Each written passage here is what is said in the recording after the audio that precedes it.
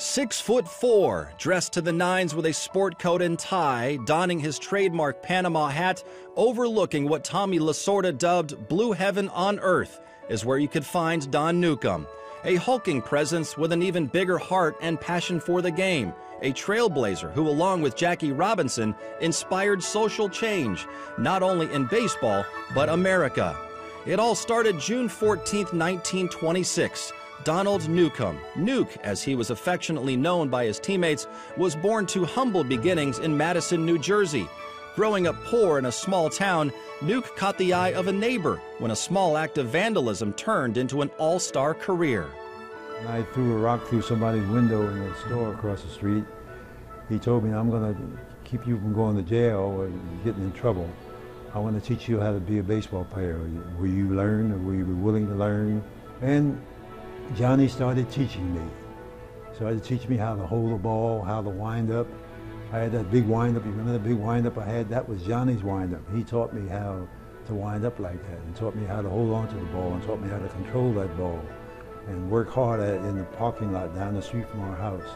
From a parking lot in Elizabeth, New Jersey, to a contract with the hometown Newark Eagles of the Negro Leagues, Newcombe unknowingly was on the verge of changing not only sports history, but American history. In the clubhouse walked this white man with his great big hat on, and his name was Clyde Sukeforth, a chief scout for the Brooklyn Dodgers. I didn't know who he was, and he asked me if I knew who Branch Rickey was. I said, no, I never heard of Branch Rickey. Who was he? He said, well, he just happened to be the owner of the Dodgers. I said, well, what's he want with me? Well, why don't you get on the bus tomorrow morning and come over to Brooklyn, and you might find out what he wants. Branch Rickey's goal? To integrate baseball by secretly scouting the Negro Leagues. Rickey signed Jackie Robinson, Roy Campanella, and Don Newcombe to contracts, and in 1946, the trio broke the minor league color barrier, and within 3 years were all playing Major League ball for the Brooklyn Dodgers.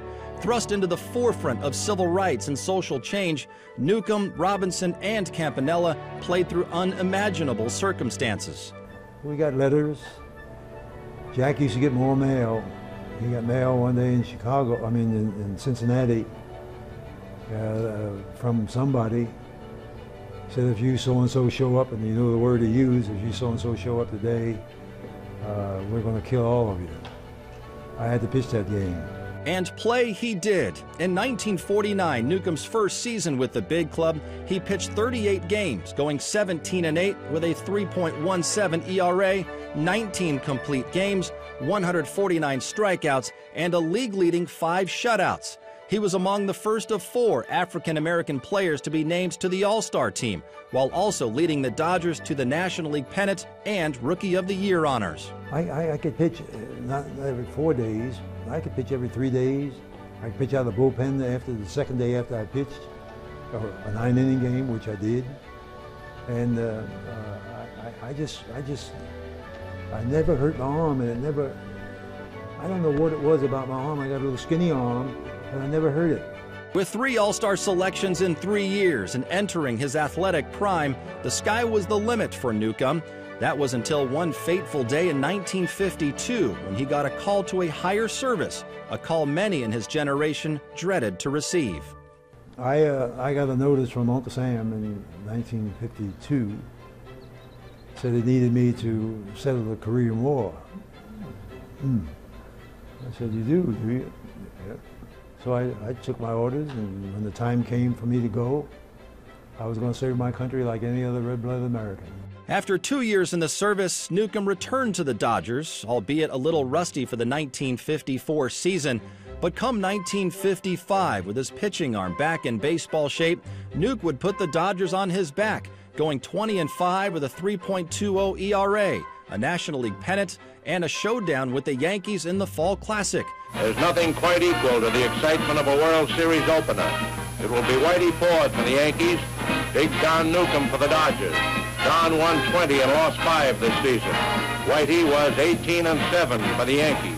Newcombe would have one start in the World Series, a 6-5 loss in Game 1. But Brooklyn would dispatch the Bronx Bombers in 7 games for the first title in franchise history.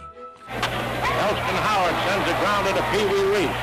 And these Dodgers at last are world champions. Success didn't knock Nuke off of his game. His encore performance in 1956 would vault him into the upper echelon of Major League pitchers. Newcombe's 27 wins, 25 more than second-year pitcher Sandy Koufax, led not only the Dodgers pitching staff, but all of Major League Baseball. Brooklyn would finish first in the National League, and Nuke would reap the rewards, winning both the Cy Young Award and Most Valuable Player.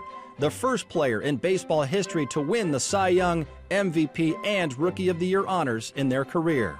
I was 9-5, and the manager of the team, Walter Alston, my manager on the Dodgers, didn't select me for the All-Star team. And when the All-Star game was over, I came back to the Dodgers, of course, and I wound up with 27-7. So you don't have to be a mathematical genius to know that I was 18-2 the second half of the season. Prior to the 1958 season, after failed attempts by Walter O'Malley to construct a new ballpark in Brooklyn, the Dodgers moved west. The stockholders and directors of the Brooklyn Baseball Club have today met and unanimously agreed that the necessary steps be taken to draw up the Los Angeles territory. Nuke wouldn't unpack his bags long. After an 0-6 start to the season, he was shipped off to Cincinnati in a trade for Steve Bilko and Johnny Klipstein. He would pitch 2 more seasons before hanging up the spikes for good in 1960. What Don Newcombe did for baseball and social equality is immeasurable, but not unnoticed. Late in his life, he was honored by a man who looked up to Don Newcombe as a child, a man who, had it not been for the work of Newcombe and others, would have never reached his potential, President Barack Obama. After his introduction, he said, "There's somebody in this audience I want all of you to know about that's here. And this man is responsible for me and my family, and Michelle and my daughters, for being where we are today, for what they did on the baseball field. It's Don Newcombe and Larry Doby and Roy Campanella and Jackie Robinson.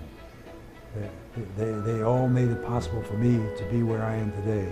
And I want them to know how much I appreciate what they've done for me and my family, and for us all over the country and all over the world." High praise for a life well lived. For Nuke's contributions in society made as much, if not more, of a lasting impression off the field than on it.